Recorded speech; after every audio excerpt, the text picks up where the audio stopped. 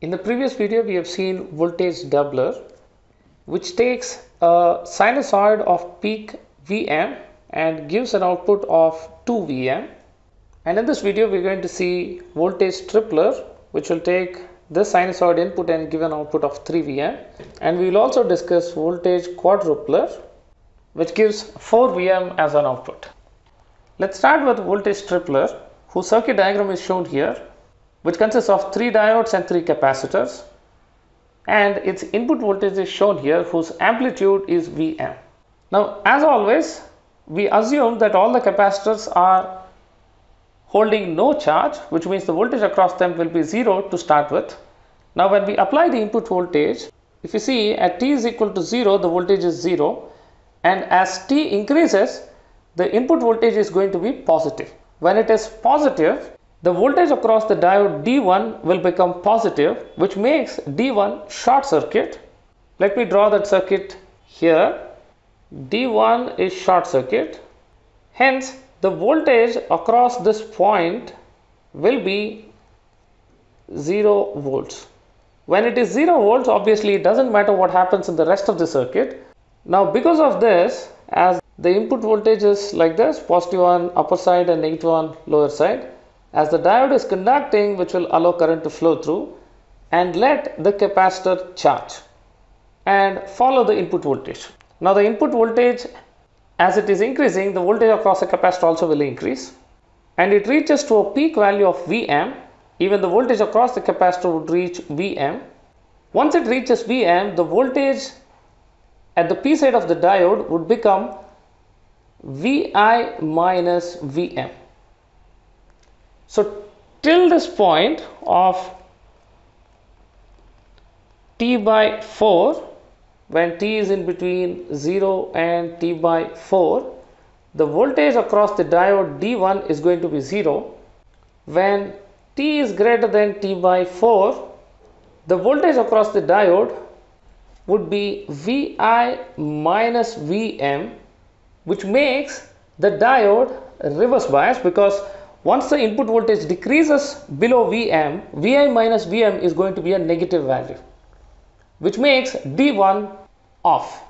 In the initial case, we had D1 on, here it is off. So let me say the first case we have seen here is when t is in between 0 and t by 4. Now let's move on to the second case where t is greater than t by 4, where D1 is off, which will be open circuit. But as we know, the voltage at this point will be Vi minus Vm, and the voltage across the capacitor is going to be Vm. This Vi minus Vm is going to be in between 0 and minus 2 Vm, because Vi is going to change in between minus Vm to plus Vm. When we substitute plus Vm, it's going to be 0. When we substitute minus Vm, it will become minus 2 Vm. Which means the voltage across the diode D1 after t greater than t by 4 is going to be Vi minus Vm, which means the diode D2, which is following this, N side will be negative and P side will be positive. As a result, the D2 will be short circuited, as it is going to be forward biased. Now, as this node has voltage Vi minus Vm, which means the voltage across D1 is going to be always negative, hence I am going to mark it minus plus, which will make the current flow through this circuit this way, which will make the capacitor charge positive on left side and negative on right side. And now if you look at this, the voltage across D1 is going to change from 0 to minus 2 Vm, which means the maximum voltage to which the capacitor C2 will get charged will be 2 Vm. Now, to understand what happened to the voltage across the diode D1, let me draw that 0 to t by 4, the diode D1 was on, hence the voltage across it will be 0, and afterwards it's going to be Vi minus Vm. At t is equal to t by 4, Vi is equal to Vm. Vm minus Vm is 0, so we are starting at 0. And the voltage is going to go down all the way till minus 2 Vm and come back up to 0 and goes down again. So the sinusoid is shifted downwards. So let me represent that this is still T by 4, and beyond which it's going to be Vi minus Vm. Now similarly, if you look at the voltage across D2, it is going to be 0 when the diode is on, but when the capacitor gets charged to peak value 2 Vm, we are actually at this point, which is in fact a T by 2 here. So hence this point is going to be 3T by 4. So the time duration that we are seeing is T is in between T by 4 and 3T by 4. So let me represent that in the input waveform. That is, in the first case, we took only the quarter of the time period to charge C1 to Vm. In fact, in T by 4 period, the voltage changes from 0 to Vm. So the capacitor got charged to Vm. In the next half cycle, that is in this duration where the time period is between T by 4 to 3T by 4, the capacitor C2 got charged, and of course the voltage has changed from plus Vm to minus Vm. The overall change is 2 Vm, which actually charged the capacitor C2 to 2 Vm. So let me represent that here. C1 is charged. In both of this, in this region, C2 got charged. Now when the capacitor C2 gets charged to 2 Vm at T is equal to 3T by 4. Now the voltage across the diode D2 would be Vi minus Vm, which is the voltage at the N side of diode D2, minus the voltage on the P side, which is minus 2 Vm. If you look at this, this is Vi minus Vm plus 2 Vm. This is Vi plus Vm, which means the voltage across the D2, as pointed out here, plus on N side and minus on P side, is always going to be positive for any value of input Vi, which means the diode D2 after this point is going to be open circuit. So hence, we'll take the third case where T is greater than 3T by 4, in which case both D1 and D2 are going to be open circuit throughout the operation beyond this point. So hence let me draw the circuit, and we have seen that C1 got charged to Vm and C2 got charged to 2 Vm. Both D1 and D2 are off, and we have here Vi, and we know the voltage at this point, that is Vi minus Vm, and here the voltage is minus 2 Vm. And we have talked about that the voltage that we see here will be Vi plus Vm. Now when the voltage across D2 is going to be Vi plus Vm, the following circuit, if you see that the capacitor and the diode D3. The diode D3 is going to get all the time positive voltage because Vi plus Vm is always going to be positive. Hence the diode can be taken as short circuit as it is forward biased. Then the capacitor C3 would get charged and it will go to 2 Vm, because if you look at the voltage across these two nodes, that is the voltage across D2, peak to peak value is going to be 2 Vm. Hence the capacitor C3 gets charged to 2 Vm. Now if you plot the voltage Vi plus Vm, which is going to be 0 from 0 to T by 4, and of course we have seen in the period T by 4 to 3T by 4, diode D2 is on, hence till that point also it is going to be 0, and afterwards it reaches its steady state value, which is Vi plus Vm. Hence the voltage would be like this. Now to hit another peak value, in fact that is the time by which the capacitor C3 will get charged to 2 Vm. This time period or region will be again T by 2. The voltage change will be 2 Vm. Hence we can say the third case that we are looking at is in between 3T by 4 to 5T by 4. Once the capacitor C3 gets charged to 2 Vm, we have to see what is the voltage at this point. Of course, within this time region, the voltage across the diode D3 is going to be 0, but once the capacitor gets charged to its full value 2 Vm, then the voltage at this point, we can say that is for T greater than 5T by 4, the voltage here, let me call this as V3. V3 will be equal to Vi plus Vm minus 2Vm. So V3, which is the voltage across the diode D3, will be equal to Vi minus Vm.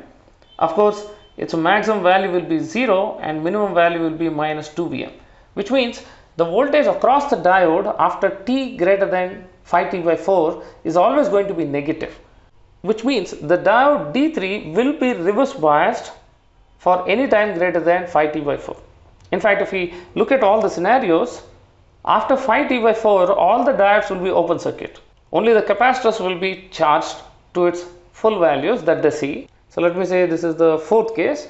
The circuit diagram would become like this, and I'm mentioning the voltages that will be across the capacitors. That is Vm across capacitor C1 and 2Vm across capacitor C2 and 2Vm across capacitor C3. Now the voltage across the diode D1, let's call this V1. V1 we found it to be Vi minus Vm. Voltage across the diode D2, V2 is equal to Vi minus Vm minus of minus 2Vm, which is plus 2Vm, which is equal to Vi plus Vm. And the voltage across the diode D3, which is V3, is equal to V2 minus 2Vm. V2 is Vi plus Vm minus 2Vm, which is equal to Vi minus Vm. These are all steady state voltage equations. Now if you observe all the steady state voltages that we got here, V1, V2 and V3, the diode D1 is clamping the voltage downwards because we have a minus Vm. The diode D2 is clamping the voltage upwards plus Vm, and diode D3 is doing a clamping downwards, which is minus Vm. So if you look at the circuit, now every time for this kind of circuit we cannot be doing this elaborative kind of analysis. So let me represent one more thing here, that is in this region that diode D3 was allowing the C3 to get charged. Let me write this here. C3 got charged. And after this point, which is 5t by 4, we are in steady state where capacitor C1 got charged to Vm and C2 got charged to 2Vm and C3 got charged to 2Vm. And always remember that the diode symbol itself has the arrow mark direction indicating that it will allow the current flow. So when a circuit is given, we can see that D1 was allowing current to flow through this way, hence the capacitor C1 got charged in that way. That is positive on left side, negative on right side. So when we go to the second one, the diode D2 will allow the capacitor to charge if current flows in this direction, indicating the current arrow mark direction of the diode. Then capacitor C2 will get charged this way. And coming to the third one, that is diode D3 will allow capacitor C3 to charge this way, indicating the arrow mark of D3. Hence the capacitor C3 gets charged this way, positive on left side, negative on right side. Now coming to the main question, how is it a voltage tripler, right? So if you take the voltage across this points, now we have Vm plus 2Vm, which is plus on this side, minus on this side. The output voltage will be 3Vm. In fact, the circuit can be directly used as a doubler as well if we take the voltage across this, that is 2Vm. Now let's think about how do we make a voltage quadrupler. Obviously, it is going to be very straightforward. That is, only the first stage is going to charge the capacitor to Vm, and every other stage is going to charge the capacitor to 2Vm, but the diodes are actually changing directions. Because for the first capacitor gets charged in t by 4 and every other capacitor gets charged in t by 2 period. Now we need to add one more stage here. So let me draw the voltage quadrupler. This is how a voltage quadrupler circuit would be. We have just added one stage extra compared to the voltage tripler we have seen. Now we can directly tell how the circuit is going to work. That is 0 to t by 4, obviously the first capacitor C1 gets charged to plus minus Vm, and in the next t by 2 we're going to have the diode D2 conducting. Of course it will take extra t by 2 time period, which will make the capacitor C2 gets charged to 2 Vm, and then diode D3 will conduct, which will make the current flow this way. Hence capacitor C3 across voltage would go to 2 Vm, and after that in another T by 2, the D4 would let the C4 charge in this way, that is plus minus 2 Vm. Now if you look at the voltage across these 2 points, positive on this side, negative on this side, the voltage across this will be equal to 2 Vm plus 2 Vm, which is 4 Vm.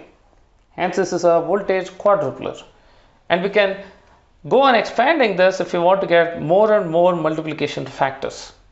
So hence we can design a n voltage multiplier by just extending the stages. So if we observe here, the first stage has capacitor on top side, diode pointing downwards, and the next stage has capacitor downwards pointing diode upwards, and this structure keeps repeating again and again. If you like the video, please give a thumbs up. If you haven't subscribed yet, please do subscribe, and thank you for watching.